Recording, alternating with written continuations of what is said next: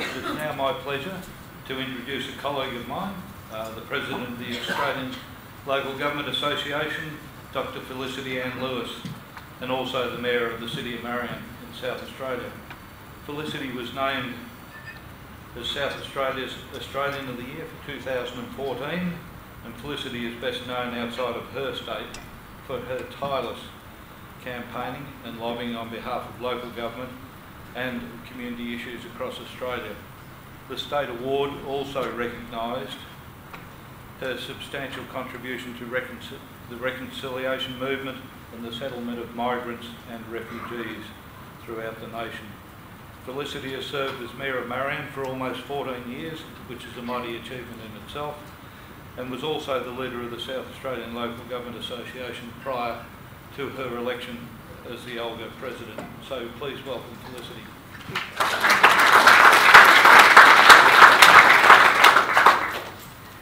Thank you, Bill, for that warm welcome, and good morning. And I must say, in regards to the award, I was absolutely staggered at how many people from across Australia in local government felt somehow lifted by the fact that someone from local government had actually been acknowledged in those awards. I think often we don't really look for acknowledgement, but people did say that it made them feel affirmed, and so I hope that you might feel some of that and acknowledge that people out there in the community do really value what you do. So, good morning everybody. I want to pay my respects to the traditional owners of the land on which we meet today, and thank them for their continuing care and relationship with their country, and pay my respects to their elders past and present. I see a familiar face. Hello, Anne. How did you get in here? Didn't they check your passport carefully? I came last year too. Oh, okay. Great. Well, there you go. Wonderful. So is there anyone else from out of town other than in Victoria? Oh, yeah. Okay. Good. Oh, well. Lovely to have you. I'm sure the MAD is very happy to see you here. Now, I know we're on a tight time frame, so I'll try and get through, and I did get to hear a little bit of that last presentation, so I hope that what you hear now to give you that national perspective will link in somehow to what you've been talking and listening to just before. My topic is very wide, the challenges facing local government, and it calls for a grand sweep across a number of issues. But I'm glad to see that you've not spared our friend Jeff Kennett, who follows me, and he gets the title for his presentation of What Future Local Government? At least my topic only involves a good knowledge and insight about the present, whereas Jeff's requires the ability to see into the future, so I look forward to his prophecies. Now, as you know, there are about 560 councils in Australia, and they're all unique, and whilst that might be our strength, perhaps the last presentation suggested that was a weakness as well, providing services and infrastructure to widely differing communities. Local government areas differ in geography and population, and there are significant differences between the state and territories, and they all face different challenges. I've therefore decided to look at the major nationwide challenges facing local government, looking at them through the prism of the policy of the new federal government and what we know of its policies and initiatives. I intend to address local government's role in the federation and the funding of local government, including taxation reform and the forthcoming white paper on taxation. And while I was travelling this morning, and I've just seen it on my iPad, I noticed that John Brumby gave an oration of some sort last night. I can't exactly remember what it was, and local government wasn't mentioned. And he talked about federation. So we've got a few challenges if we've got commentators like John out there who, when talking about the federation, don't even mention us. I'll then go on and cover local government's place in the national agenda, including productivity, infrastructure, the environment, human services and natural disasters. At the end of it, I think we'll have a reasonable grasp on the challenges we face and hopefully time for a question or two. Let me again acknowledge the President, the presence of your President, Councillor Bill MacArthur. ALGA is a federation of state and territory local government associations, and Bill is one of the MAD's directors on the ALGA board. The other one is Councillor Mary Lalios of Whittlesea Council, and I want to thank them for their contribution to the board, and when we meet, it's always good to catch up with them and hear their views. Having dealt with our own federation, ALGA, let me now turn to the other federation, the Australian Federation. Now, there's a widespread view that the Australian Federation can work better. According to the Australian Constitutional Values Survey of 2012, the Australian public is generally supportive of a federal structure of government, does not believe our federation is functioning as well as it could be. Around 2/3 of Australians do not believe governments work well together and believe the federation needs reform. Now, this is a view obviously shared by the Prime Minister, who has announced a white paper process on the federation. Now, I understand there will be an issues paper released for comment later this year and a green paper prepared in the first half of 2015 and then a white paper settled by the end of 2015. So this may provide an idea for reform which the Prime Minister takes to the next election, presuming that's in 2016. The challenge for local government is to be engaged in this process and to influence its outcomes so that local government plays an important part in any new federal model. Now, COAG met on the 2nd of May and considered the issue, and I'm pleased to say that it agreed to establish a steering committee chaired by the Commonwealth and involving all the states and territories and ALGA to oversee the development of the Federation White Paper. And let me tell you, I had to work very hard on schmoozing the Prime Minister on that one, because he told me at his first COAG that no, you're a nice lady, Felicity-ann, but you're not in it. So we've moved quite a long way from that conversation. ALGA has argued that the Federation White Paper process should not be a search for a perfect federal model, with the Constitution being the only source material. We need a review which looks at how the Federation actually works in the real world, how the different levels of government, including local government, work together now and can work together better in the future. All three levels of government serve the same people, and they don't care which level of government does what, as I think was suggested by the earlier speaker. They just want to see services and infrastructure provided in the most efficient and equitable way possible. So, where does that leave local government in the Constitution? Well, you'll all know the push for a referendum fell at the last hurdle in 2015. The constitutional change we sought was a narrow one, the change to Section 96 to confirm the capacity of the Commonwealth to directly fund local government. The referendum could only take place on or after the 14th of September because of the legislative timetable adopted by the previous government. When the election was brought forward by a week, the referendum could not go ahead. We'll never know whether it would have been successful. We at ALGA were confident it would have got up. That's immaterial. The fact is the Constitution was not changed and the new government is now not going to put the referendum forward. Of course, the threat to the direct funding we receive from the federal government has not gone away. The doubts raised in the High Court in the Pape and Williams cases not only remain, but are back in the High Court again with a second Williams case. That case came up before the High Court 2 weeks ago, with Mr Williams renewing his challenge to the school chaplains program and the Commonwealth's legislative fix in response to the first case. There probably won't be a decision for several months, and commentators expect the chaplaincy program to be struck down again.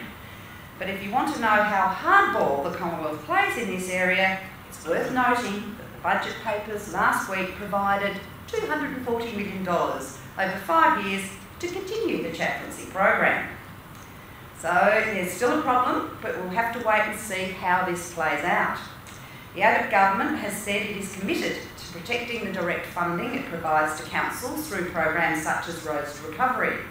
The Federation White Paper is not an avenue to seek constitutional recognition, but it is an opportunity to get acknowledgement of the fact that local government does play a role in the Federation and should continue to play a role. Now that is our challenge, and you all have to play your part as councils by making submissions to the White Paper process when the time arises.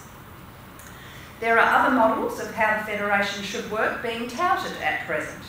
The National Commission of Audit released its report just before the budget, and it recommends that the Commonwealth should play no role in local government funding. Not just direct funding, but no financial assistance grants. The grants would end, the Commonwealth would pass some taxing power to the states to raise the money which they would then pass to local government. Sounds like a good plan. The same goes for health, education, infrastructure and lots of other things the Commonwealth does. In fact, the Commission says the Commonwealth should give back most of the things it does which people value and for which the Commonwealth takes a lot of credit. So, no responsibility, but no glory either. So it's hard to see what your local federal MP would do if there were no road projects, no bridge projects, no other community infrastructure projects, and no grants to the community and to community groups. In fact, very little at all for them to get credit for, except perhaps the occasional flight pass by the Air Force. That's a joke. We don't support the Commission of Audit recommendations, and the next ALGA National General Assembly in Canberra on the 15th to the 18th of June will give attending councils the chance to make their views known too. If you haven't planned to come, please do so. The stronger voice we have, the more likely it is to be heard by the federal government. Now let's turn to the funding question in more detail. The challenge local government as a whole faces is one of financial sustainability. That will come as no surprise to all of you.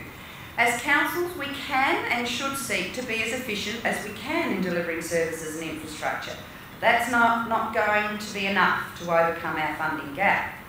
The PricewaterhouseCoopers report of 2006 put the infrastructure backlog at $14.6 billion, which was only $14.6 billion nationally, and stated that the backlog was a product of councils with limited revenue bases concentrating on growing demands for recurrent services and not addressing that backlog.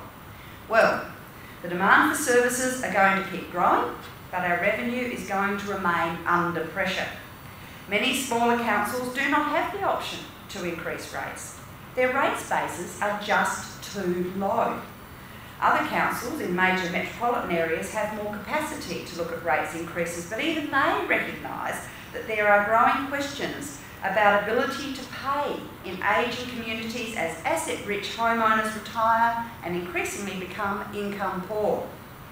We need to look at the match between taxation and service provision.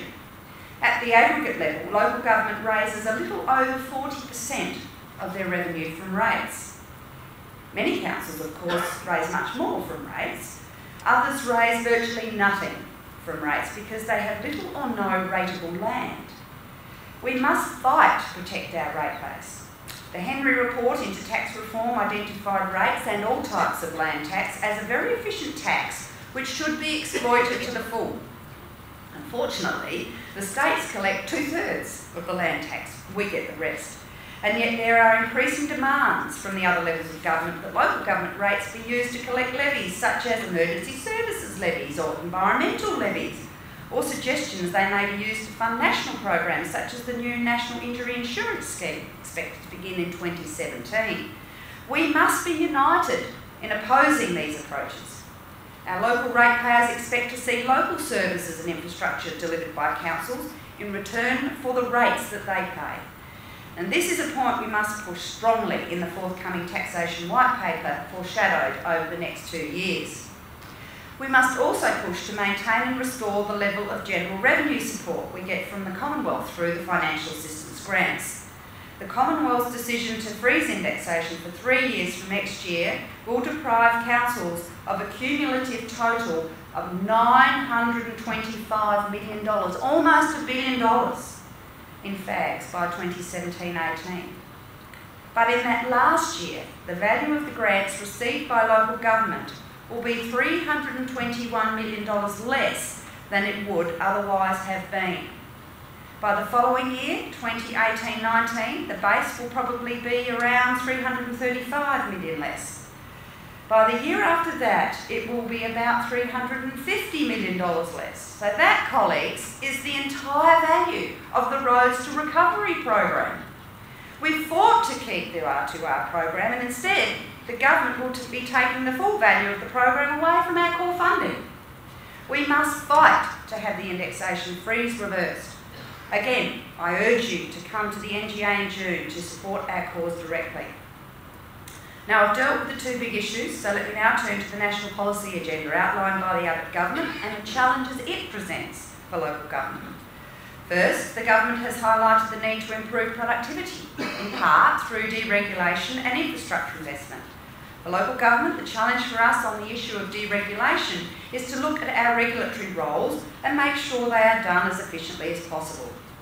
Of course, councils often undertake regulatory functions on behalf of the state governments, and as the Productivity Commission found in its report into local government as a regulator in 2012, councils are typically provided with inadequate resources, guidance or training by state governments in undertaking those regulatory functions.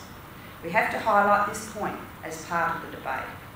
Now, that's not to say that councils cannot undertake regulation more efficiently. The Productivity Commission report highlights some best practice examples of good risk-based regulation, and I recommend you to look at them. But at the end of the day, we need to make sure that the goal of deregulation is about getting the right level of regulation, not just less regulation for its own sake. We have regulations for clear public policy reasons of health, safety and avoidance of nuisance. Any deregulation must not impact on the outcomes that regulation must achieve. Now, there are going to be two main issues of deregulation relevant to us: a focus on housing approvals and small business regulation, such as cafes. Now, here in Victoria, the focus will be on exporters and food manufacturing. ALGA will be seeking to emphasise that deregulation must mean better regulation, not poorer regulation. On infrastructure investment, the focus is on the amount of investment and the efficiency of procurement. Local government has a pretty good track record on procurement, especially when compared with major state government projects which are plagued by cost blowouts. On the amount of investment, however, we face difficulties in the area of community infrastructure, with the infrastructure renewals gap revealed by PricewaterhouseCoopers not likely to decrease. The regional and local community infrastructure program under the previous government was highly successful, but it should be permanent at around $350 million per annum if we're to get ahead of the challenge. The Regional Development Australia Fund was of some help, but it has been terminated and replaced with a stronger Regions Fund starting in 2015-16. We can expect that the program will have some focus on community infrastructure, but at only $200 million per year will not be enough and will likely be restricted to a few disadvantaged regions. On the area of transport infrastructure, roads remain the biggest challenge that we have, and while the R2R program has been maintained to 2018-19, as we've just seen, the councils will lose almost the same amount of funding from the FAGs. Now, there's a bridges renewal program starting next year, but it's relatively small, only $60 million per annum, and we will have to compete with the state governments for those funds. Now, there are some positive developments on the issue of heavy vehicles, and the prospect that reform on charging and investment over the next 5 years or so will lead to local councils getting a share of the taxes paid by heavy vehicle operators, given that local roads are used by these vehicles and the councils currently get nothing.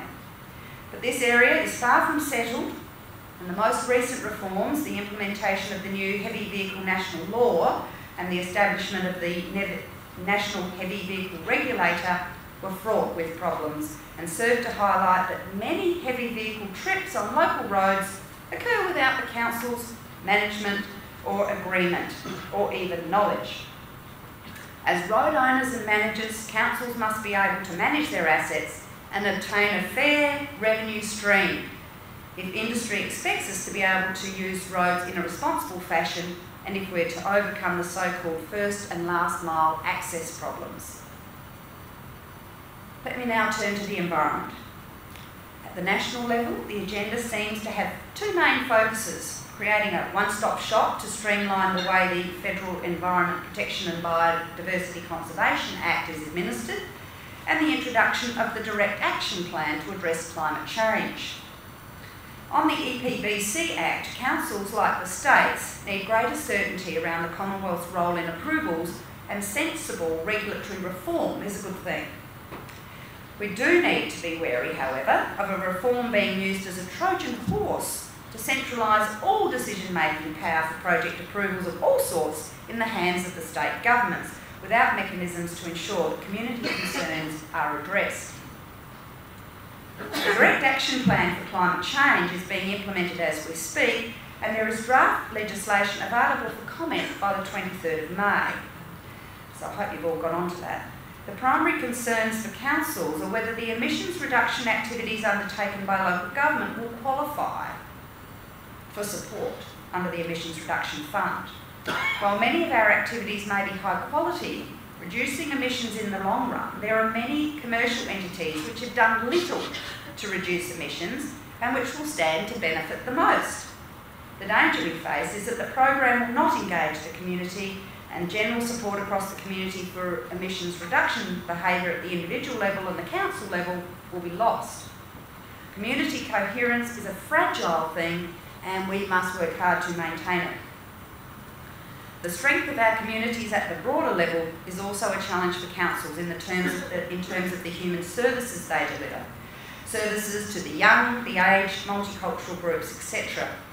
Preventative health services and settlement services, just to mention a few.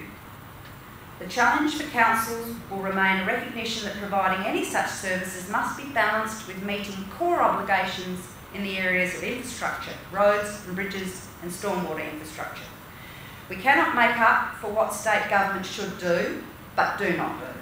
Importantly, the need to make hard decisions has just become more difficult as the federal government cuts local government funding and cuts to funding for benefits affecting the most disadvantaged in the community.